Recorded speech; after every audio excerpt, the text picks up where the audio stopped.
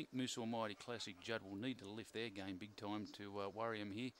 Turning Tables must be respected, has had plenty of wins here at Winnelly Park, and certainly well in the mix in a race of this stature. Turning Tables just needs to get that good, nice run from box 8. So our runners loading here for the Carlton United, running 383, and we're close to a start. Favourite will be Quartermore Boss for Smiley Smith, box 4. Lure rolls, green light on, set to go, away. Junior Sanchez, Arnhem Chaos away well. Coming to the race, Turning Tables, tiny bit left, got back to 4th, settling down. Out behind those Classic Judd, well out of commission, working off the back of the course then.